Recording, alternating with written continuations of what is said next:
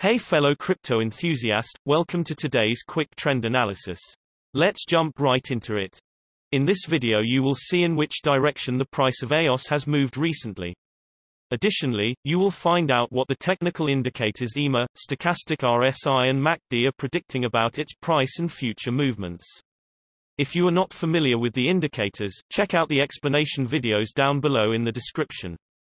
Looking at the EOS hourly time frame, the price moved quickly to the upside with around 7.0% in the last 24 hours, with a current price of 4.53.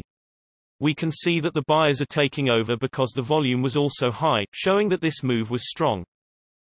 Jumping to the hourly exponential moving averages, at the moment, the price is above the hourly ribbon, which can be perceived as bullish, and the ribbon could play as a support.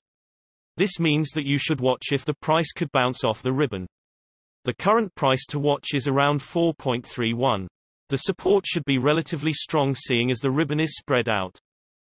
Looking at the hourly stochastic RSI, the stochastic RSI currently shows no overbought or oversold conditions, but the %K line is below the %D line, which means the current trend is on the downside.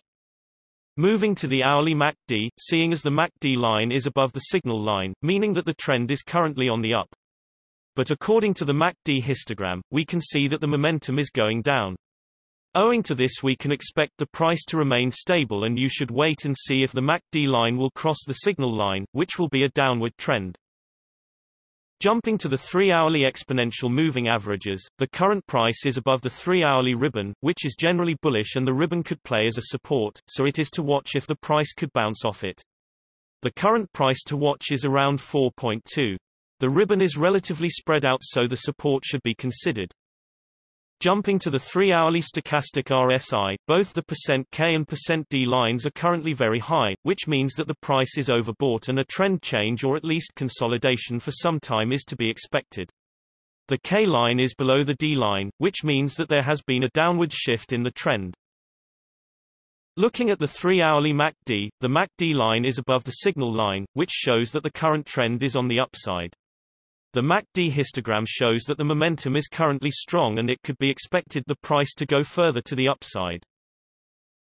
In general, the larger time frames have a greater impact on the price, so please remember that when we display different time frames with different indicators. And also the shorter time frames are only representative for the short-term trading. Thanks for watching, and know that every few hours new videos are uploaded analyzing different cryptocurrencies, so be sure to hit subscribe and not miss out. If you have any questions, leave a comment below and we'll get back to you ASAP. Also, keep in mind that you should make your own investment decisions, as cryptocurrency trading is very risky, and these daily videos are only an overview of trends and are a purely technical analysis without considering the fundamentals. See you next time.